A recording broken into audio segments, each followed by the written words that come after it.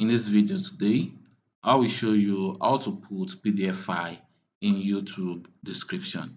So to do this, firstly, what you have to do is just to log into your Gmail account. So when done, the next thing for you to just to click on this icon right here, then click on Drive. As you can see right here, just click on Drive to continue. So when it's finished loading, you can then go to where you have the PDF file. As you can see, here's my PDF file on my desktop. Let me go back. So the next thing for you to do is just to upload the PDF file to your Google Drive. So to do this, click on New right here, then click on File Upload. So when you can then select where you have the file. So mine is on my desktop. So let me click on desktop to continue. So you can scroll down and select the file.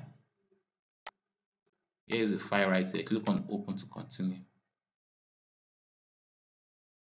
So right here, as you can see, uploading one item. So it will upload shortly. So right now the file has been uploaded. So to see this file, you can just scroll down. As you can see, here is the file right here, which is OOOK. You can also reload this page. Maybe if you did not see the file which you upload, just reload. As you can see, here's the file right here. So when done, the next thing for you to do is just to right click on the file, on the PDF file, then click on Get Link. So when it finished loading, the next thing for you to just to come to this restricted right here, click on it, then click on anyone with link. So when done, you can then click on copy link. As you can see, link copied. So you can click on done. So we are done with this one right here. The next thing for you to do is just go to your YouTube video, which is the one you want to add the link to. So let's see, let's just click right here, then click on YouTube Studio. So when you get to your YouTube Studio, you can then go to your video content, which is the content right here. So when it's finished loading, you can then go to the content which you want to add the link to. Let me just use anyone as an example.